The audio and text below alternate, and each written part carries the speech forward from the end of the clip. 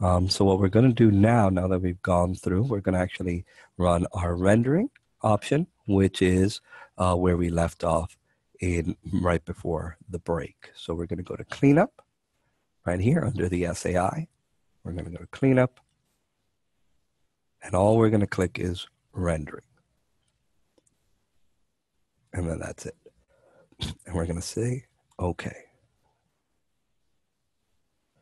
You should get cleanup complete, again, depending on the speed of your computer, and then hit OK. Once we get there, we'll move on to the next part. Okay. And so now that we've run rendering, what we're going to do is we're going to go ahead and compose our space break paragraphs. Essentially, any styles that need any paragraphs that are not standard or anything like that, like standard text paragraphs. So we're going to go ahead, and this includes the copyright page here. So we're going to get rid of that copyright information, delete the square bracket there, and we're going to compose those as CRT. Right? You can also go to the style galleries, go default. I believe right there in the front matter, you'll have CRT here as number 8. Before we continue on, we're going to go ahead and compose this series page as well.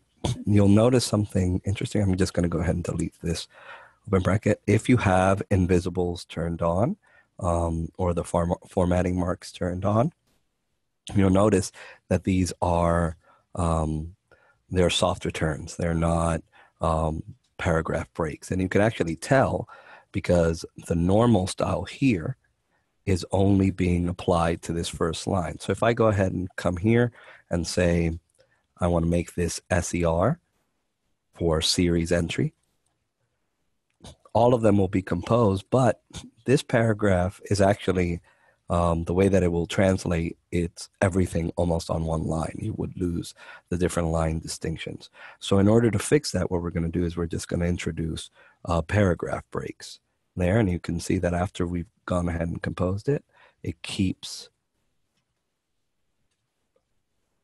the paragraph style. And now each line is composed, as it should be. All right.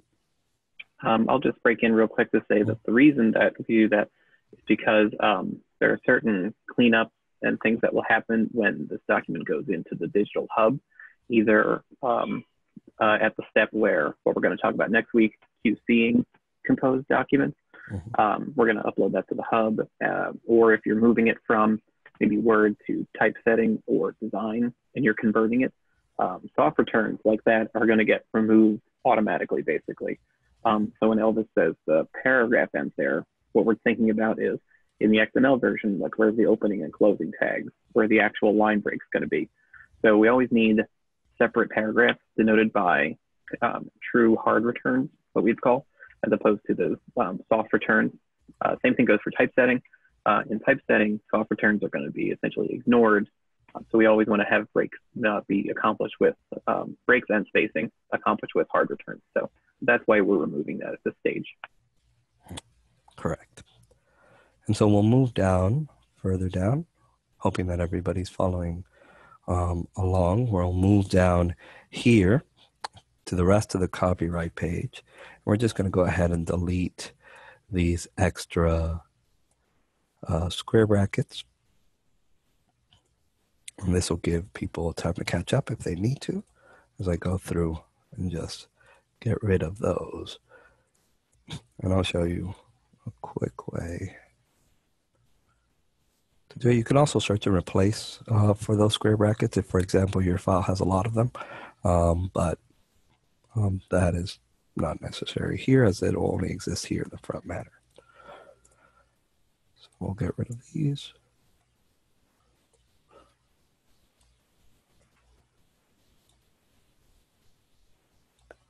And you'll see the soft returns here again. So what we'll do is just replace those with an actual true paragraph break. As you can see, when you compose, there are some things that are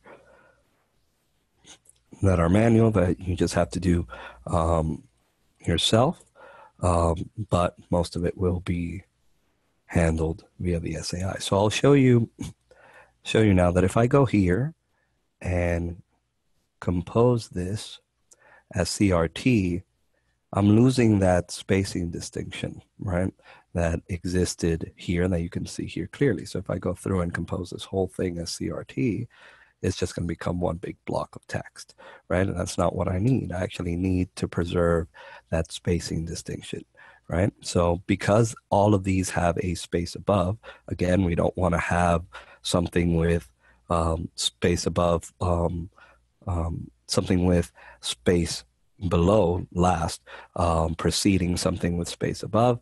The space would be too big in that instance. We would, what we're going to do is we're going to compose these as CRTF. And so just to compose the whole thing, right, because there is no other distinction, there's no indentation in which we would use CRT1 or anything like that. We're just going to keep everything as CRTF. And now the text size got smaller, but we retained our spacing distinction throughout. But you'll notice something here. This Library of Congress Cataloging Publication, or CIP data, should not be CRT, just in case this needs to be rendered in a different way during design. So this is actually CIP for Cataloging Publication. So I'm going to take this text here and apply CIPF. It's not very different, but you can see that the style changed here in the style area pane. Okay.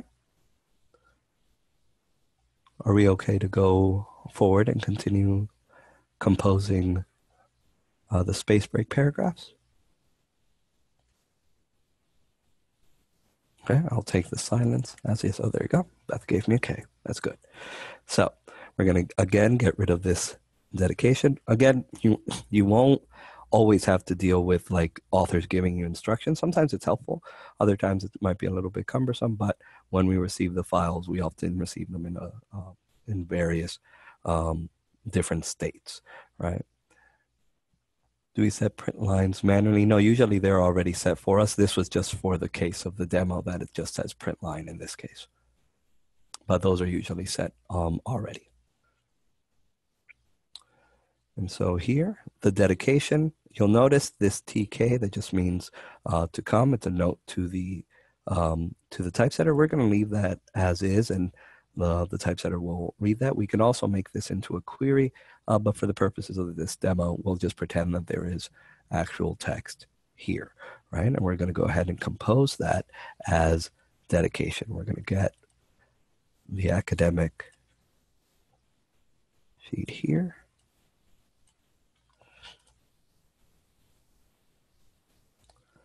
And I believe this one doesn't have it, so we'll go no default. It's likely under book.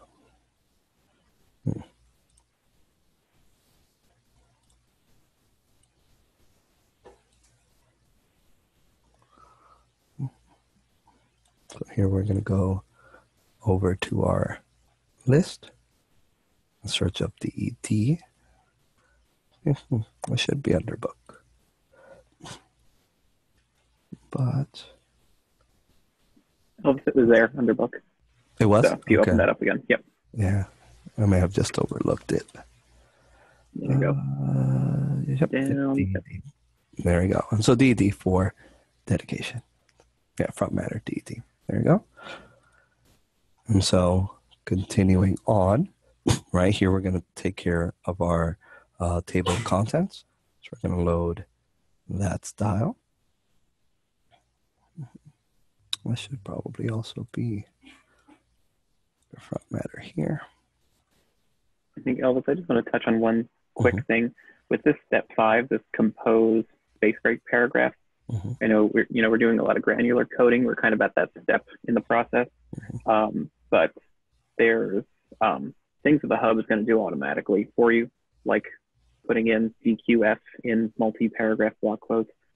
This step is to identify things that like humans need to code. So, for example, if you have a big block of poetry, and it has stanza breaks in it, like the human needs to go put in SLF for those stanza breaks that there's space above. Or if you have 3 block quotes that are separate, not part of the same quote stacked on top of each other, you're going to identify those separate things at this stage, because those aren't things that the hub is necessarily going to identify automatically. So those are the things that we're doing right now. The hub's going to help with a lot of things automatically later on in the step we call refining, but now we're kind of preparing the text to be refined in that way. And so continuing forward, we're going to go ahead and compose our table of contents, and we're just going to go ahead and compose this quickly. You can select, so this one will actually be TOC FM for front matter. We don't actually have a preface, but the preface usually falls as part of the front matter, but we're going to go ahead and compose our chapters. We're going to select each individual one, and those are TOC. Oh, the last one only got composed, so we'll just go ahead and do this. There we go. And then our authors are TOC AU. So we'll go ahead and compose those.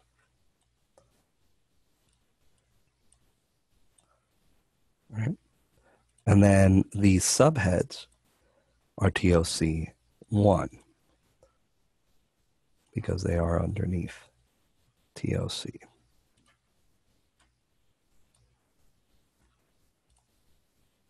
Right. Then this last index, which we won't actually see, is TOC BM. And so here we have our table of contents composed there properly. And we can actually get rid of these italics because TOCAU, all TOCAUs are italic. I'll give you a quick shortcut, especially on PC. I'm not sure on Mac, but on PC, if you select text and hit Control Space, that usually applies the default paragraph character style. So you can get rid of local formatting in that way. You can also get rid of local formatting using this Find Text Formatting option here in the SAI. Find Text Formatting and Clear Local. I didn't actually do it. I'll look into that. But in this case, Control Space will work there. And so we'll continue on. And again, we're looking for space break paragraphs, any elements that, will lose their distinctions when we get rid of empty spaces, tabs and returns and things like that. And actually we are, just for the sake, well, actually, no, we won't do that. So we'll go through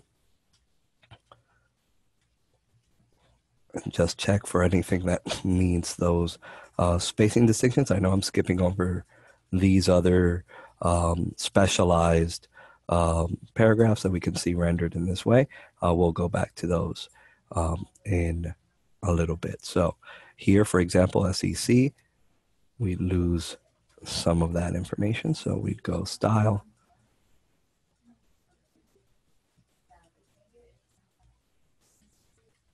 This should be under.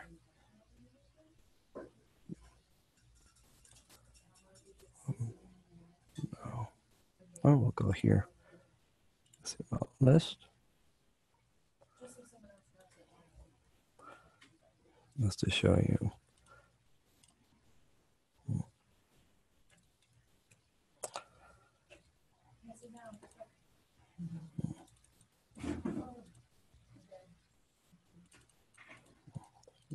Here, there's SEC, and that would be under body. So we're going to go back here, go under body, that. There it is. I'm going to click in here and section.